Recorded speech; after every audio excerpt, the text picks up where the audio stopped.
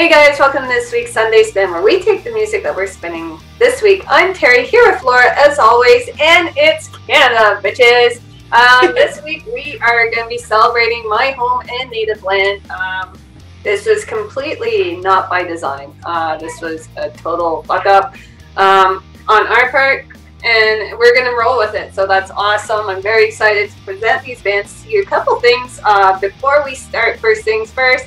If you guys are in the York area on February 5th, we still have our show at the West York Inn. Coffee with Lions, Working Class Sip, Fat Chance, and Loud Love are going to be gracing our stages, playing some pretty wicked tunes for you guys. So make sure you come in and stop by and hang out. I believe it's $7 at the door. Yep. I got it right. $7, doors at 7 p.m. Beauty. Next thing up is that we are looking for vendors for Camp Pennsylvania. We got a great response. If you're still interested, make sure you come and snag your spot before all our spots are full.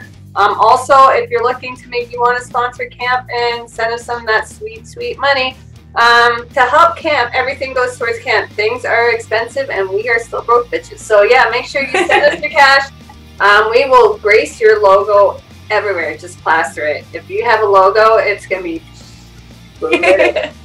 Yeah, there's a bunch of different sponsorship opportunities on our website that you can check out as well, and if you have any questions, you can obviously hit us up directly.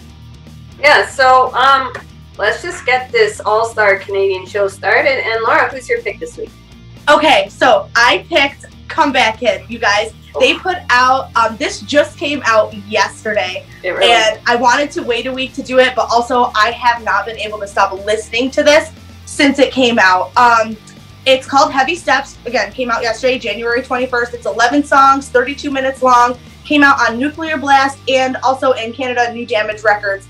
I love this band, you guys, and I mean, you guys know how Terry and I feel about hardcore, so there's no question that like this band would grace this show at some point.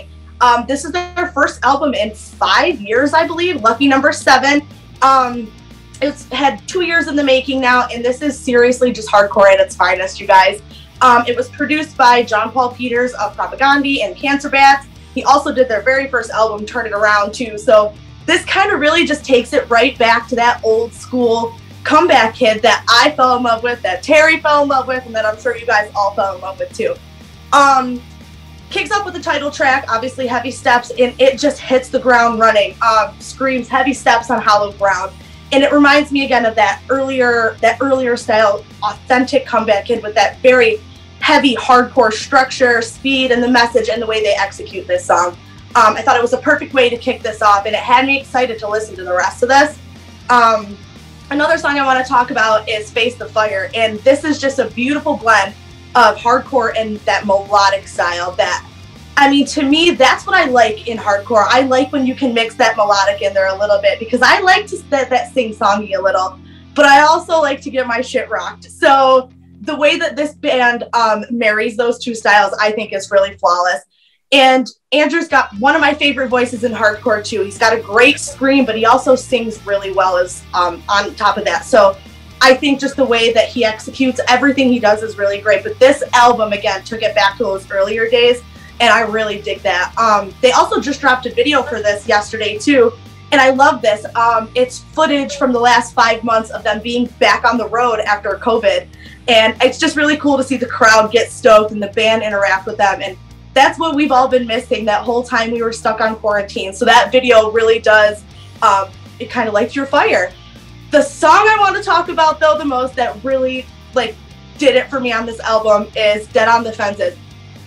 Holy shit, you guys, I cannot get enough of it. I love the thrash metal that's incorporated in here. The beginning has this just wild, heavy, just, oh my gosh, such a heavy breakdown. It reminds me a lot of Every Time I Die. Rest in peace. Knocked Loose. I get these really big, these big chunky breakdowns in here. But then again, he's got these very like modern vocals thrown on top of it. It's just super immaculate in every way. And then at the end, again, another one of these big growling breakdowns too. Like this band really knows their shit and they really know how to do it. I also love that this song was placed just about halfway through the album.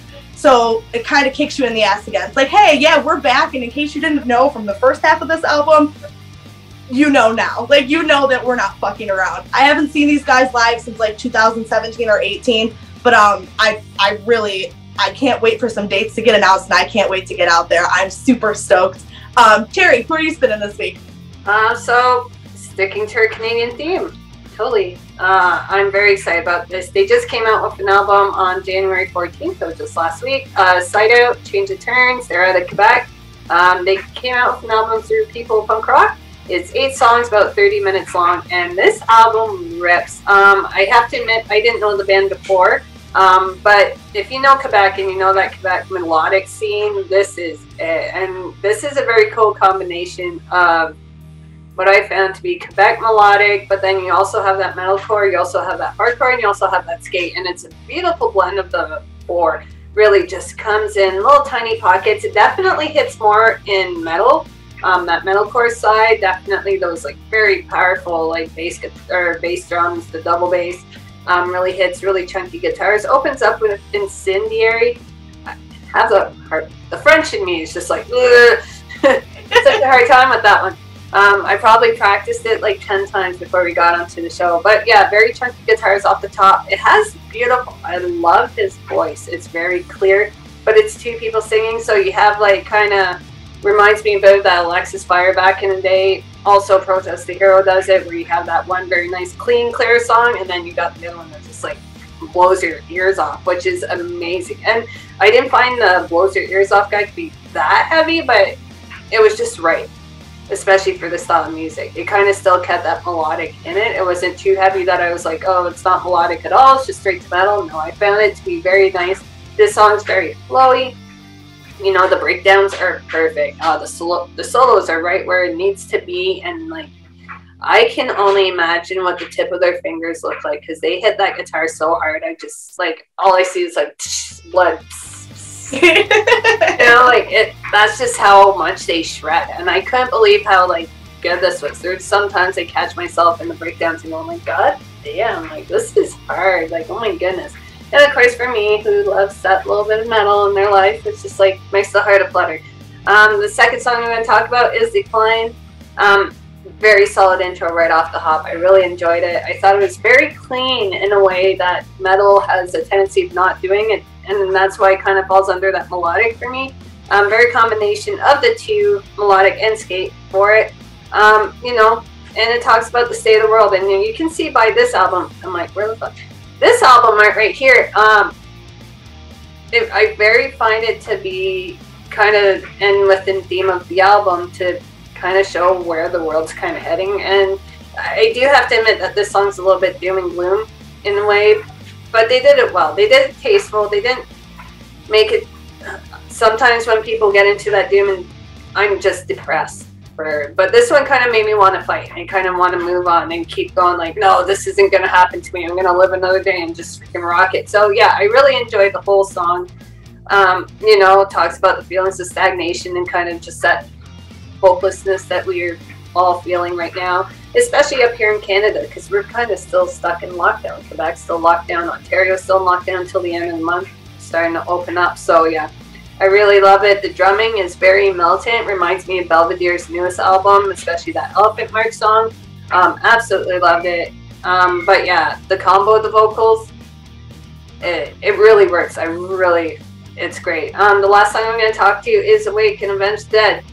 Very metal intro. I thought it was going to be a completely metal song when I heard it, and I was like, okay, this is cool. It works with the album. It's been a blend of the 2, so when it really came out, a little bit harder, but then you hear his voice and you're like, no, this isn't a metal voice. This is very melodic, very clean, very crisp. But yeah, the song's even about, and I find it to be really, you know, very touching. It kind of hit me right in the throat a little bit, but it's when somebody's passed, and in this case of the song was very violent way, but when somebody's passed, is that they're still not really gone. You still feel them in the things that you're doing and kind of in the way that you're doing your day-to-day, and maybe not fully in the context of the song, but that's how I interpreted it. Just, you know, you feel that person all the time, and in the context of the songs, they just want to go and avenge their death.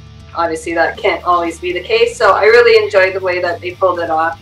End of the song has this really strong breakdown. I think I just kept rewinding the last like 30 seconds just to hear it, because the vocal combination with the way the drums were working with the guitar, it was a beautiful blend, but also very powerful. And the fact that it just ended, you know, it didn't just drift off and fade out, it just fucking stopped. And it was like, wow, you're kind of left like with chills at the end sometimes. And when songs do that to me, depending on the right song, love it. So yeah, I thought this album was fantastic. Make sure you go pick up a copy. They have beautiful variants out right now. And I guess that brings it out to our shout out. Laura, who are you shouting at today? Okay, so sticking with our Canadian theme, I picked a band from Hamilton, Ontario.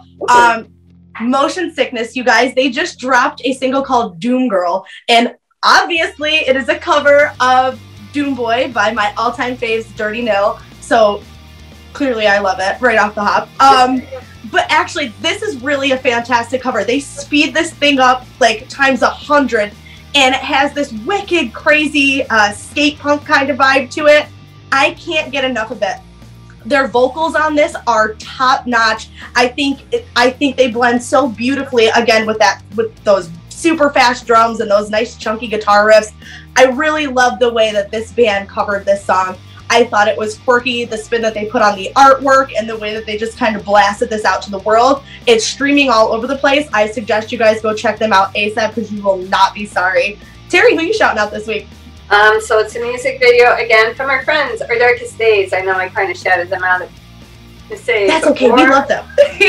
We do, we really do. And these guys are also out of Quebec, but they came out with a video off their Snakes and Ladders called Against All Odds, and it features Etienne Dion. Beautiful vocals. So make sure you go and keep them out. Last I checked their Facebook, which is just today, and we taped this. Well, you guys see this on Saturday, or Sunday. We're taping this Saturday. They say they have some exciting news coming up, so I am intrigued. Guys, if you want to just shoot me in line, tell me what it is. That's totally cool. If not, that's okay. I'll wait like the rest of them. But yeah, I hope you guys have a fantastic week. Be careful when you're digging out the snow, especially my Canadian friends. It's been a bitch out there. And yeah, we will see you guys next week.